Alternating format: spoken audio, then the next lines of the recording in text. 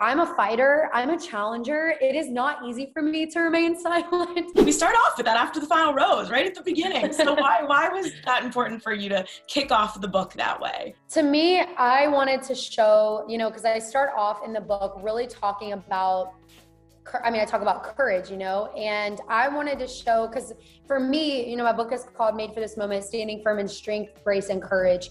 And for me, when I, entered into that season of going on The Bachelor, I had those three words fully redefined for me. I had come in thinking strength was perfection and, courage was fist up, ready to fight, make your voice known, and grace was passivity and shy and just letting people walk all over you. And so during my time on The Bachelor, I really had those three words fully redefined for me. And so I really wanted to show, throughout the book in different ways and in different chapters, kind of what that revelation was like for me and that transformation moment of what those words now mean to me and what they now hold.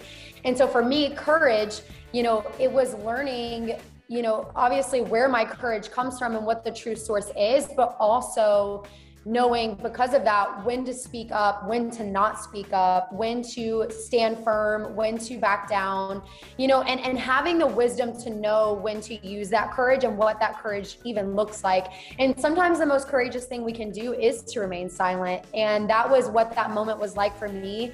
I'm a fighter, I'm a challenger. It is not easy for me to remain silent.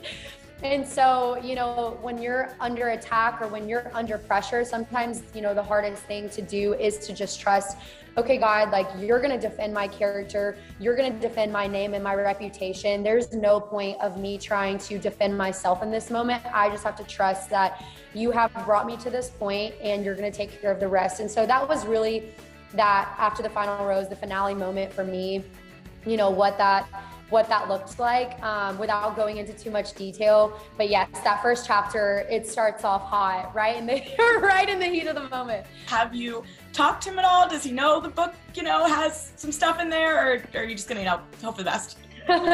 We have mutual friends. And so, through mutual friends, there's been conversations circulating, but we have not seen each other, since then. We don't talk or anything of that sort.